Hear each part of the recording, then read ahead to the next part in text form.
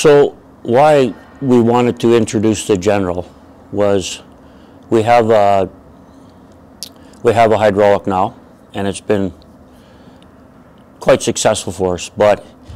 it doesn't have the capabilities of going into big feedlots and possibly even some of America's big ranches, and that really bothered us because we felt that our lineup without that wasn't complete. So we started the journey so that we want to be able to offer a chute to the fellow that has 10 cows or less,